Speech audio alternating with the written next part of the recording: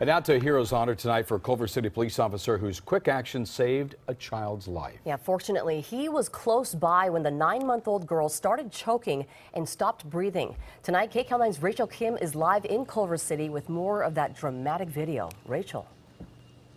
Yeah, Susie and Jeff, a local mother says her baby daughter wouldn't be alive today if it wasn't for an officer here at the Culver City Police Department.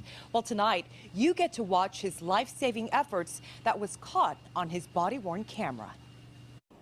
On March 22nd, Culver City police officer Brian Capel said he was one street away from where he needed to be. This video from the officer's body-worn camera shows him running towards a little girl named Aria, Where's your sister?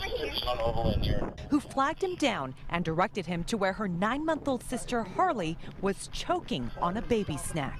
Come here, come here. I don't know if he's like not breathing. Officer Capel arrived to find the baby's mom holding little Harley, who wasn't crying and had blood in her mouth. It always makes you nervous, but it's one of those things that, you know, your training just kicks in. Right away, Officer Capel flipped the baby over and started striking her on the back. Okay. Okay, come on, baby. You're all right. She's crying now, so she's getting air. The officer heard the cries and breathed a sigh of relief.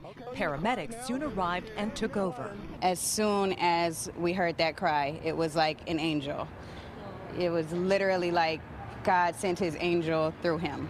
Harley's mom says words can't express how thankful she is to Officer Capel for saving her daughter's life. They saw each other the next day. I asked him, I said, can I just hug you? And I bursted out into tears, and his first reaction was, can I hold her? Culver City police officers received a radio call of a choking baby in a vehicle in the area. Tonight, Officer Capel, Harley, and her family were reunited once again at the Culver City City Council meeting, where the officer was honored for his heroic actions. I've been here 19 years, and I've never experienced anything like this before. How does it feel? It feels good. It feels good. She would not be here if it wasn't for him, so we are grateful. How adorable is Harley?